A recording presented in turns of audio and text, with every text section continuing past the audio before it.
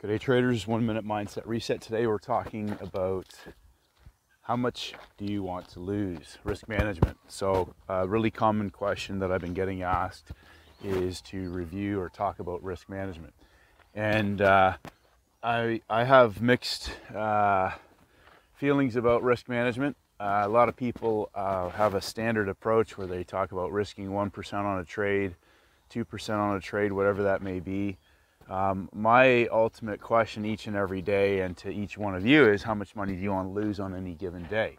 And if you are going to the screen thinking about how much you can make as opposed to executing your best trade setups, or even discussing with yourself, being the silent observer, how much do you want to lose, is a better question. And I talk about blowing up accounts, waking up the next day and asking yourself in advance, how do you want to feel tomorrow when you come to the screen about how you've traded and behaved and managed your capital today?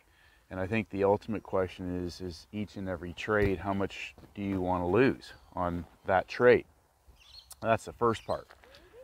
And after that, what traders fail to also understand is that, I talk about this all the time, locking in your profits and getting off the screen.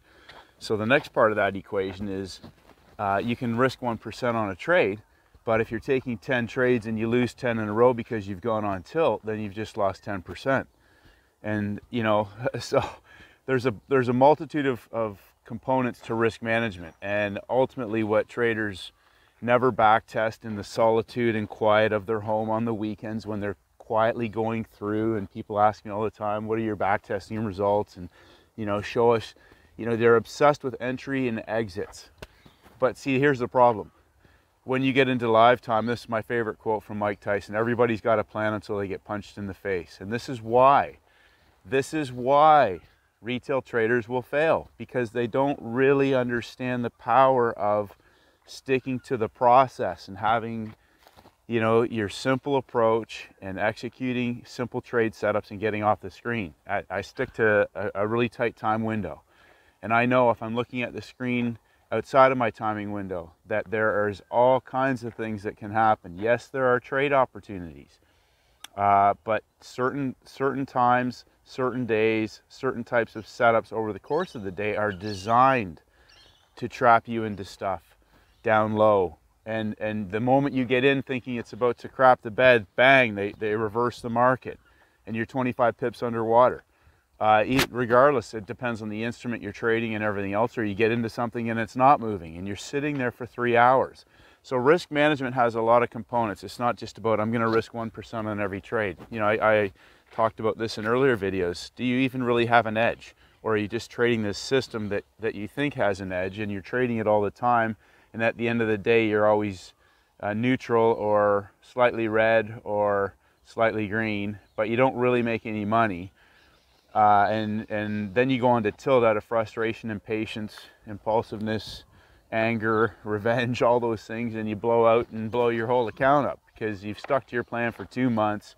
You did 1% per trade and you haven't made any money.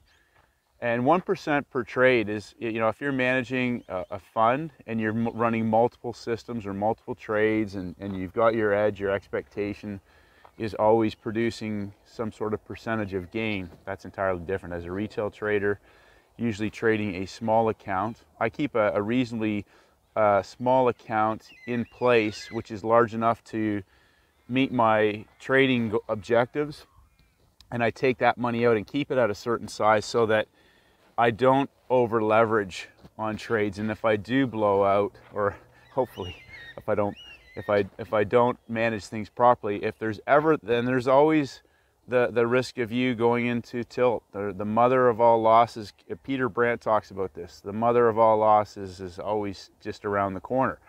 And so part of protecting myself is keeping my account at a certain size that allows me to trade the size that I want. If I need to put money in on certain trade opportunities, we get a level 3, you know, and it's potentially going to be a massive day, I may put more money into that account to give me more size as the trade's in process.